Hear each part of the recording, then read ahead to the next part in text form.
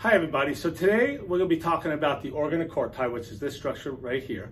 I've already done a video on the external ear and the middle ear, as well as the cochlea. And like I said, this video we're going to concentrate more on the organ of Corti. So before we get started, let's just reorient ourselves on some of the different parts of the organ of Corti. Remember, you're looking at a cross section of a long tube. So this is the scala vestibuli up here. And this is going to contain a fluid called perilymph. This structure that's right here, this line, is going to be a membrane called the vestibular membrane. Okay, so there's my vestibular membrane. This whole thing right here. And then we're going to have this middle section that's right in here. Okay? This middle section is going to be known as the scala media. I actually prefer the name the cochlear duct, and I'll probably use these interchangeably, but it's also known as the cochlear duct. Now the cochlear duct actually contains a fluid called endolymph. So the difference between endolymph and perilymph is perilymph has more sodium than potassium, endolymph has more potassium than sodium. Down here we have another tube, and this is going to be called the scala tympani. Okay, that's the scala tympani there. And this is also going to contain perilymph. Now, the scala tympani and the scala vestibuli, they actually meet inside the cochlea at the helicotrema. Now for the organ of Corti. Well, the first thing is you notice we have this big pink structure. This is a gel-like structure. This is going to be called the tectorial membrane. Okay, so that's my tectorial membrane. And then you'll notice down here in the scala tympani, that's going to be separate the cochlear duct from the scala tympani. It's going to be this membrane that's going this way. This is going to be called the basilar membrane.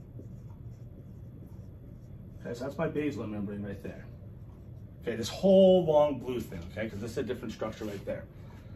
In fact, let's talk about this. So this structure right here is going to be called, these blue lines here are going to be called the pillars of Corti, and the center part is going to be known as the organ of Corti. If you notice, we have these squares here, which would have nuclei in them, if I had drawn them right. Those are going to be supporting cells. Now, you have supporting cells through this whole thing. I just didn't draw them because that's a lot of drawing, and I just didn't feel like doing it. So, just so you know, you have supporting cells all through there. They're actually called diater cells. If you also notice on this side of this tunnel of Corti, we have hair cells. So these are going to be hair cells, and that's going towards the outside of the head that way. So we call these outer hair cells.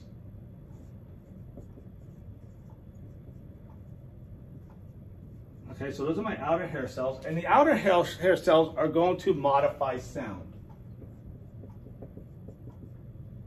And we'll talk more about what they do in just a few minutes, okay? So they're going to modify sound.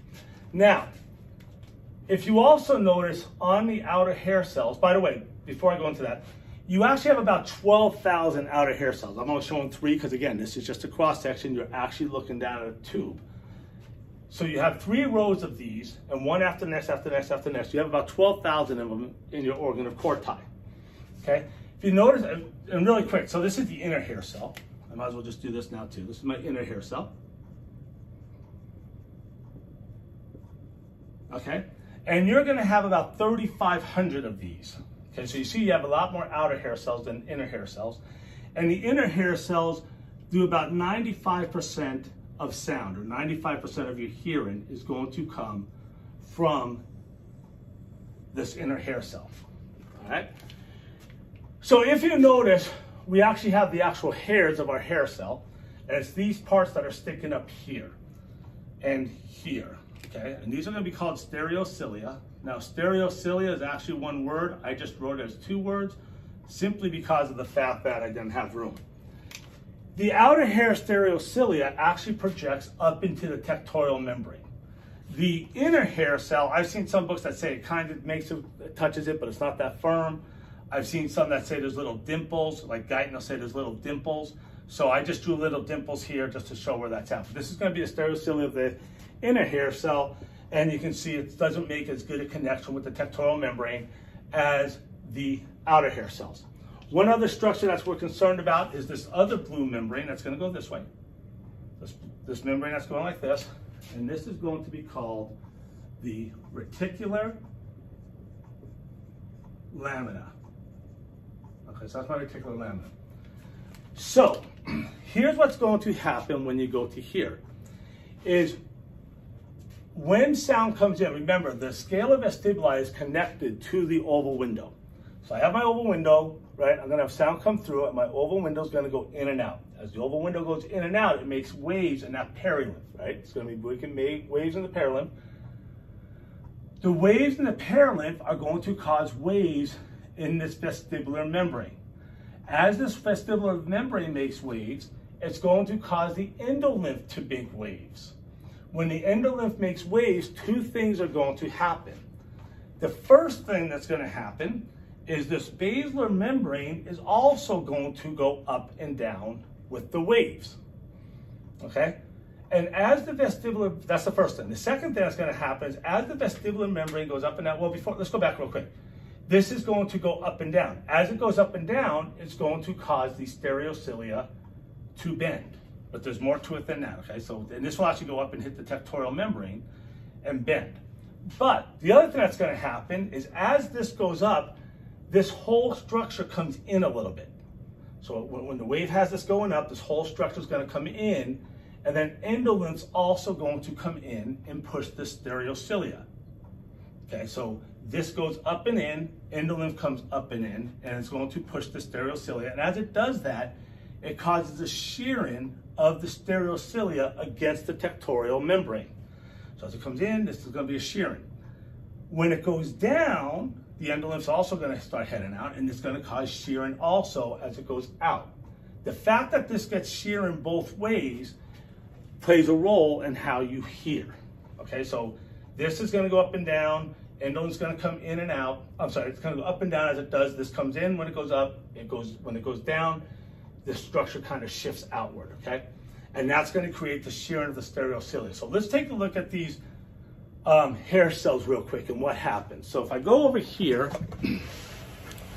and one other thing I want to point out real quick is that as I move away from the inside of the head, the stereocilia actually gets taller. So I should have actually drawn this like this. The stereocilia actually gets taller as we move away from the inside of the head, okay? So this is looking at a hair cell right here. This is going to be an inner hair cell. And this really tall one is going to be called kinocilium. Okay, that's kinocilium right there. And then this is my stereocilia here. These ones here are my stereocilia. And on my stereocilia, we actually have proteins that go and connect the top of these. Now I'm making it look like there's only about, what, 1, 2, 3, 4, 5 of these, like it's a foot. You actually have a whole bunch of these on every single one. It actually makes like a V shape, but again, we're just looking at a cross section. So here's what's going to happen, is as the stereocilia go towards the kinocilium, when it goes towards the kinocilium, what's gonna happen, oh wait, one more thing. These are called tip links. These proteins that are connecting these are called tip links. So as these go closer, what's going to happen is these tip links are going to pull open channels on the stereocilia, okay? Imagine it like this. Imagine you're in an attic and the way to get out, the door's on the floor, right? And then you got to go down some stairs, but you got to pull the door up and out, right? To go down. And they have a rope. So imagine you pull that rope and the door opens up, right? And now you can go down the stairs. That's kind of the same thing here. As these they pull and it creates an opening. When that opening occurs, remember, endolymph has a lot of potassium. So what's going to happen is my potassium is going to start to rush in to the inner hair cell. So here's my potassium here, right? And then basically what happens is this is going to depolarize. There's going to be depolarization, right? Because the potassium's coming in. At the same time the potassium's coming in, I am going to have calcium coming in also with this. Okay, so I'm also going to have calcium in here. Now, inside of the hair cell, you have something called a vesicle. And vesicles are going to contain something called neurotransmitters. So here's my neurotransmitters, right? And these neurotransmitters are going to be glutamate. So here's my glutamate. What the calcium does is there's proteins on the vesicle and there's proteins on the membrane. And so what it does is the calcium helps bond those two proteins together. So that way, my vesicle can now bond with the cell membrane. And when it does, it can release these neurotransmitters. So now the glutamate is going to come out, right? You have a nerve down here, a nerve ending, and what's going to do is when that happens, we're going to get an action potential, right? We get action potentials, and that's going to send the signal to the brain. So this goes to the brain. And that's what's going to happen on the inner hair cell, okay? Oh, but there's more.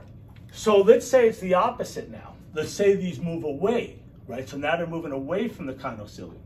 Well, when they move away from the kinocilium, right, these gates close, so the calcium stops rushing in. We're going to get hyperpolarization,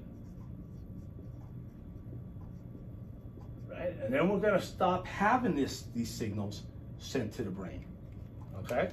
So technically, you have signals sent to the brain all the time, right? These are constantly sending signals to the brain. When this bends forward, the amount of signals increases. So the brain's going to interpret that as hearing a sound or something, right? When they go backwards, the amount of impulses are going to decrease in comparison to what it normally is, and the brain's going to also interpret that another way. So that's going to be the way that you hear, okay? Let's look at these outer hair cells now. The outer hair cells are going to be kind of identical. They're going to have the tip links. Don't forget, they do some hearing, right? They do about 5% of hearing.